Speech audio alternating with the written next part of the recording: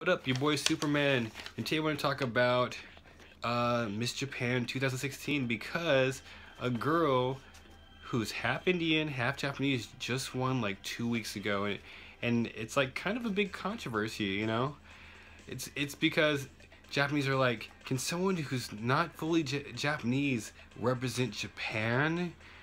And that's the question this year. That was the question last year too, because last year the same thing happened. Another girl who's half African American and half Japanese, she won Miss Japan. And not only did she win Miss Japan, she went on to win the Universe contest too as well, which is a higher contest.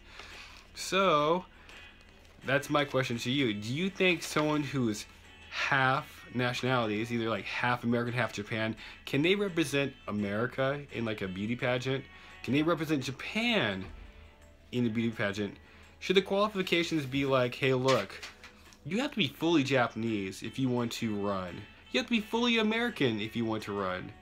So the people who actually, speak against them are pretty much saying this: look, you're not fully Japanese, therefore you should not be allowed to participate in these contests, and you shouldn't be able to participate in a lot of other things because you're not like me. You don't look like me, even though you were raised here, you speak the language, you know all the culture.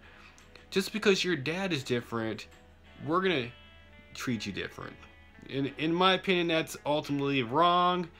So you can tell me what you think. I'm gonna link some articles below, and I will show you their pictures at the very end. Have a nice day. I will see you tomorrow. Peace.